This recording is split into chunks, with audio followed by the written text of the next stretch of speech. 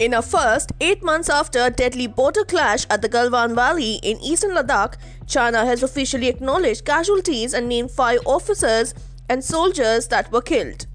The official newspaper of Chinese military, PLA Daily, reported that 5 soldiers were honored by the Chinese leadership. India had confirmed the loss of 20 Indian soldiers shortly after the clashes on June 15th. So far, Beijing has never acknowledged Chinese casualties.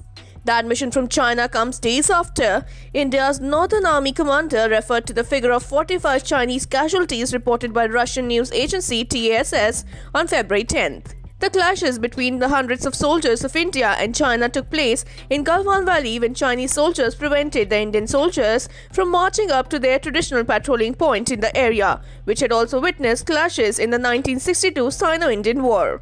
The two sides did not fire upon each other. Following Galwan Clash, several Indian soldiers were taken prisoner of war by the Chinese but were subsequently released.